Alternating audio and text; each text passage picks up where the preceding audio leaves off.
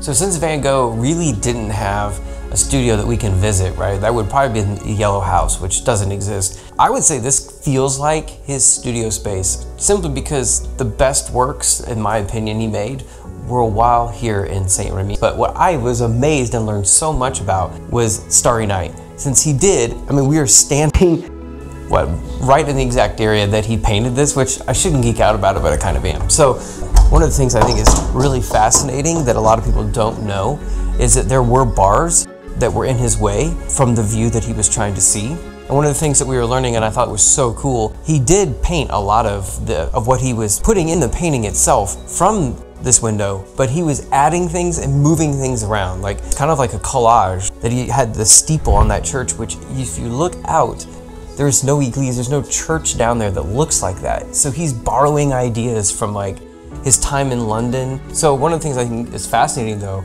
is that all of the different stars that he painted in Starry Night are accurate. So that he must have been observing that in real time and not just grabbing things from his imagination. But it's just crazy to think that such a profound painting, which from what I understand, he didn't think was that great, that he did it from a very minimal view with bars in the way, which is just wild that we can stand here and try to understand better what he was seeing, but also how he was using his imagination at the same time. Like, it's pretty incredible.